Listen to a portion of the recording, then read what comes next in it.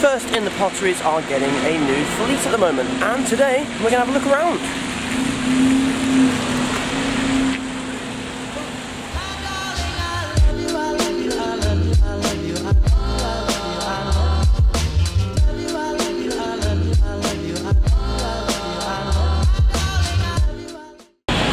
Yes, hello boys, girls, and all in between. My name is Lucy Michaela, and welcome to the first vlog of 2023.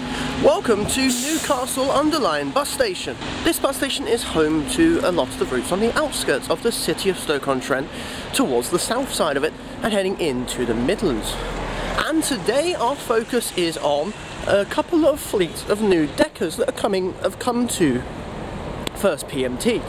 Now technically there is also the MMCs that have come in, but I will cover those in a separate video. Today's is more important and more interesting, as one of the fleets that we're covering today are brand new 72-plate Streetdecks, the first in nearly 30 years, with the last batch being delivered many years ago from the older generation of deckers. Now, the other batch we'll be covering as well are the Enviro 400s, and our first bus for the day is actually going to be one of the older buses. We're going to be looking at the B70Ls that are going to be replaced by these new Streetdecks. So, I think I'll see you on board, shall I?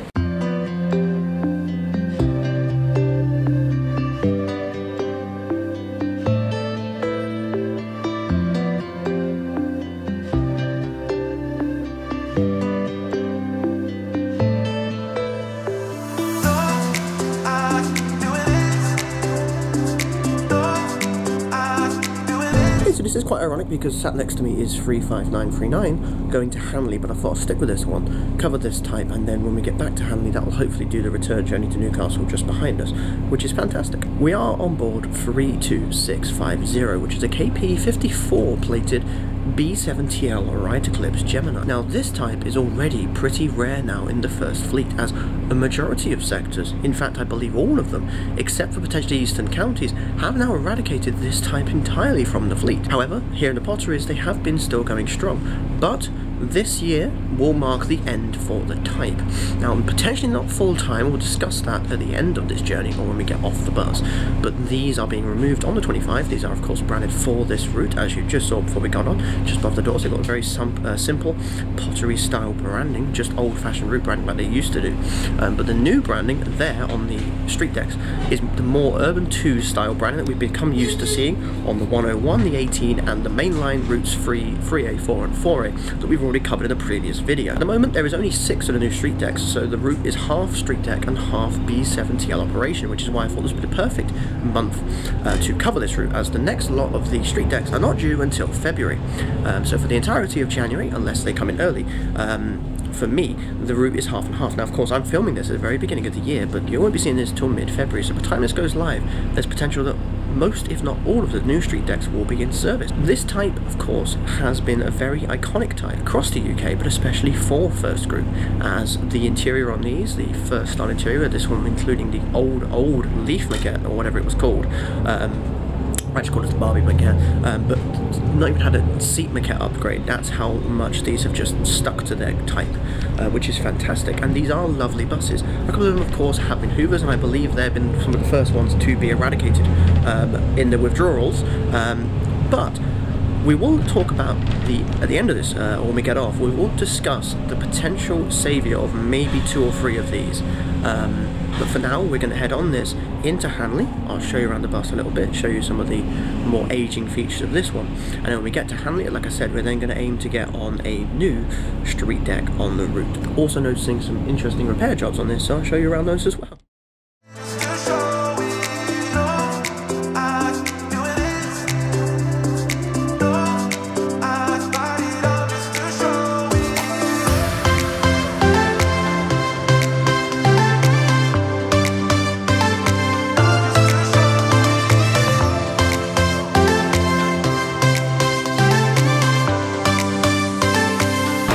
As we jump off that B70L, we're now going to wait for the next one, which is likely to be that Streetdeck that was just behind us.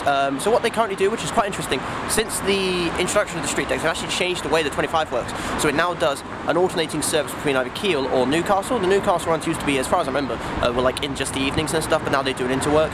So one will go up to Newcastle, then return back and then it'll go out on a Kiel University run and then return back. So it does like a Newcastle return and then a Kiel return. Let's wait for the street deck and hopefully go on that all the way back up to Newcastle.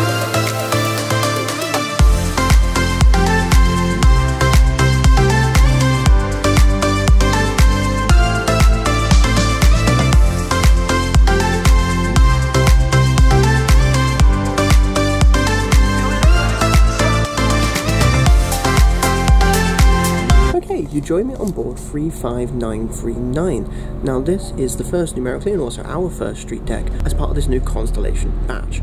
Now the Constellation name, I can only assume, is a relation to the fact that this service actually services 2 universities en route. So it goes through the University of Staffordshire, or University of Staffs, which includes their sixth form college there as well, and then it terminates on the half-hourly service anyway at Kiel University. Actually terminates at Kiel Sneed Arms but goes through the university. So it has 2 universities en route, which makes this a very popular route on weekdays during those peak hours. So not really the best one to use for Newcastle connections during those times. However, saying that, because of that busyness, they used to get quite delayed, and I do believe that's why they've introduced that service pattern I was telling you about before, where they actually now alternate between a Newcastle and Kiel terminating. At least I believe that's what they've introduced, because I don't remember that from before. There is a total order of, I want to say 15 or 16 of these, I believe. There's enough basically to replace the B70Ls on this route, plus obviously a spare or 2, I'm assuming, for the PVR of the route. It is worth mentioning while we're on this, as you can see, the interior is very, very pleasant. It's got these very interesting concept Lazzarini seats, where rather than the standard first Lazzarini seats we became used to during the 2015 to 2018 period of Lazzarini with that grey e-leather design, these are Lazzarini with the new Midlands and South Yorkshire blue and black maquette. A maquette I'm a big fan of, by the way. I really like this maquette. I want this on a chair somewhere. Nonetheless, there's one going the other way, by the way. Nonetheless, these are also extra plush, as they've got slightly more cushioning than your standard first seats. You can actually see they've got a slight back support at the bottom half of the chair, which is quite pleasant. And they've also been fitted with USB charging, which of course is now standard on first vehicles, and I assume free Wi-Fi, but I've not tried that yet. They've also been given provisions for the next stop announcements with a new screen. Whether they'll get used or not, I don't know, but potentially might be something that they launch once the full fleet's in service. We'll have to see about that.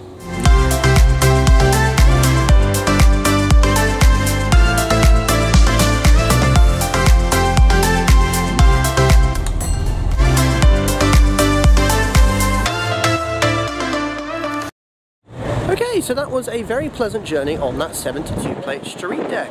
An overall review on them would be that they are a very smooth ride, and those seats are very comfortable, and it's great that they have USB. I didn't actually check on the free Wi-Fi front, but I'm assuming they have them. Might put it on screen if they do. I'm going to quickly go and grab some food here and charge my camera for a little bit, and once I've done that, I'll be back with you to cover the other fleet of buses that are coming. One of the 5 new Enviro, well not new, but 5 Enviro 400s that come up from the West of England fleet. So I'll see you on board when that, or I'll see you when that turns up.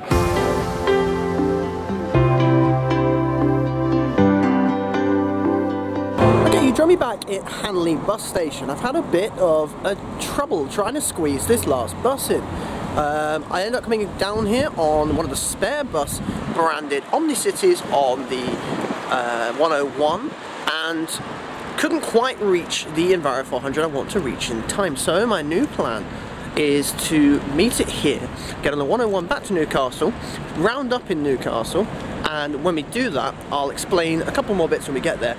And once the video is finished off, I'm then just going to go off and do my own thing for the day. So it's not quite the ideal finish, but it's the way it's going to have to work because, well, the bus didn't quite do what I wanted it to do. So I'll see you all when the bus turns up, and we'll have a quick look around it before I do a little bit of a description of the bus itself and where it's come from.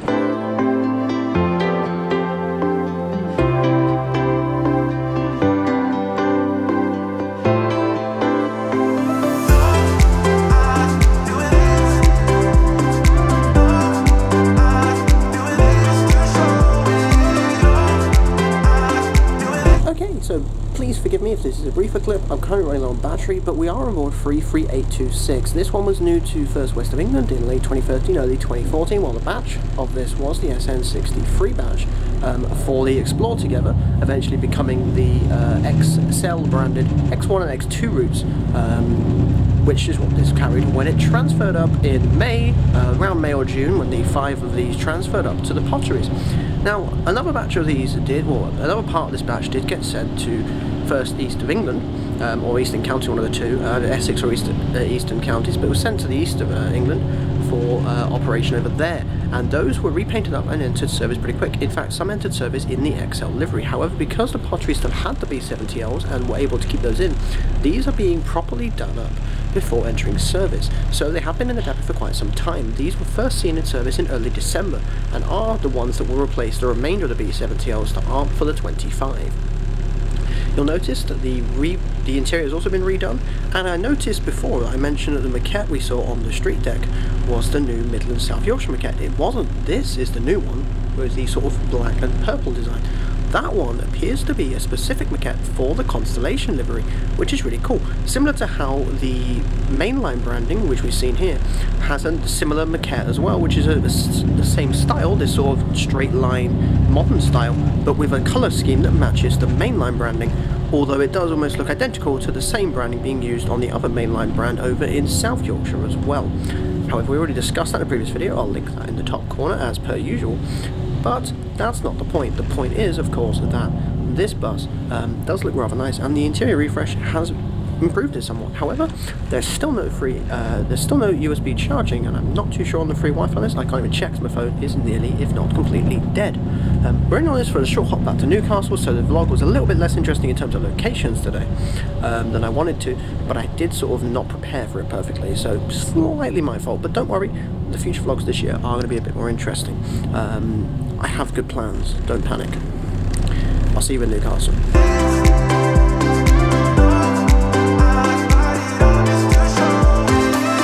Okay, and as 33826 pulls off there, I'd like to thank you all very much for watching. So, it's probably not been my best vlog, to be honest. I had better plans for this one, but with me not preparing for it too well, it's not been brilliant. But I'd like to thank you very much for watching, as I just said.